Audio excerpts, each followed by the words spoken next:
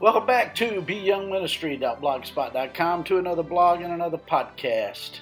Today we're in Luke chapter 23, verses 47 through 49, which reads, "The centurion, seeing what had happened, praised God and said, 'Surely this was a righteous man.'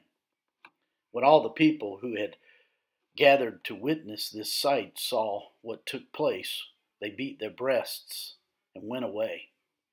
But all those who knew him, including the women who had followed him from Galilee, stood at a distance watching these things." That's Luke chapter 23, verses 47 through 49. We return to Calvary, the site of the cross of the Lord Jesus, on that final Friday of his life on this earth. As soon as the Lord Jesus breathed his last, there were certain immediate responses from those present. One in particular was the unlikely response of one of the Roman soldiers. This is the focus of today's text. In verse 47 we read, "The centurion, seeing what had happened, praised God and said, 'Surely this was a righteous man.'" A Roman centurion was the commander of 100 men, which was called a century. Thus their commander was called a centurion. There were, in the entire Roman army, about 25 legions. Each legion was made up of about 6,000 men, divided into 10 units of 600 men each. A century was the smallest unit in the Roman system. Each century was commanded by a centurion. They were on the ground with the troops. They had proven themselves, and they had earned their way to that position because of their effective soldiering. This centurion was a reliable witness. This particular officer was in charge of the soldiers who were guarding the crucified body of the Lord Jesus. It was these soldiers who mocked the Lord Jesus and gambled for his clothing.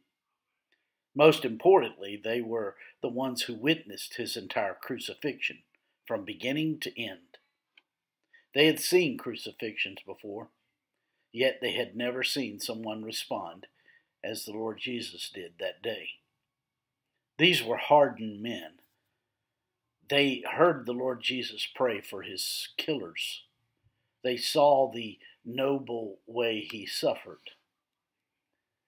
They heard his cries to his Father. They heard him promise paradise to the repentant thief who had been cursing him just moments before. And then they experienced the impossible. Darkness in the middle of the day. The skies for 3 hours were dark. Then an earthquake violently shook the earth. They could no longer ignore reality.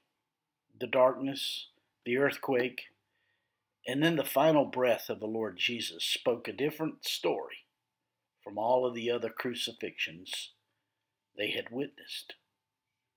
And it had an impact on this centurion. It was at that moment the centurion said, "Surely this was a righteous man."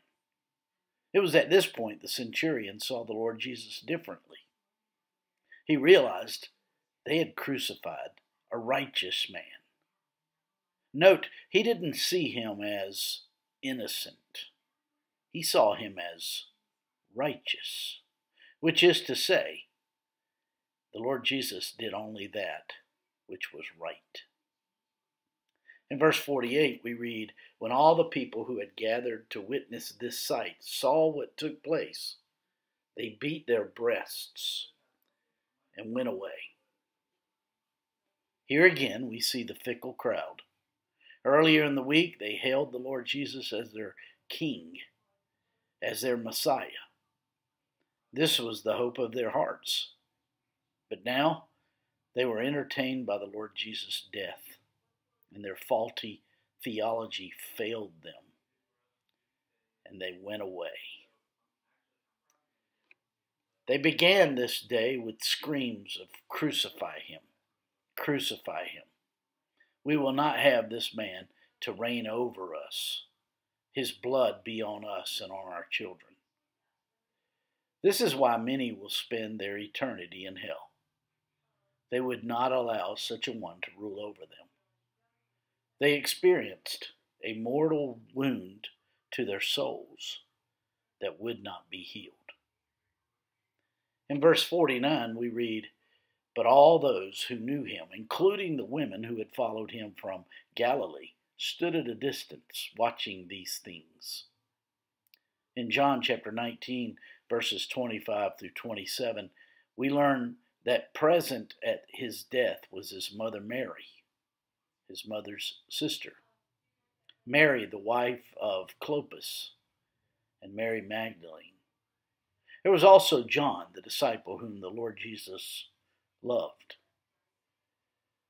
They didn't speak because they were trapped in stunned silence. John was the only disciple who was at the cross when the Lord Jesus was crucified and he breathed his last. All the others had run away, including Peter, the one who had said he would die for the Lord Jesus.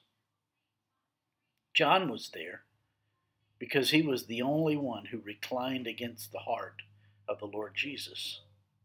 It was symbolic. John was the one who was more defined by the Lord Jesus' love for him rather than his love for the Lord Jesus. My friends, I trust this podcast and these blogs are helping you in your walk with the Lord. If I can be of further assistance to you, don't hesitate to shoot me an email at beyoungministry@gmail.com. Hey, have a great day.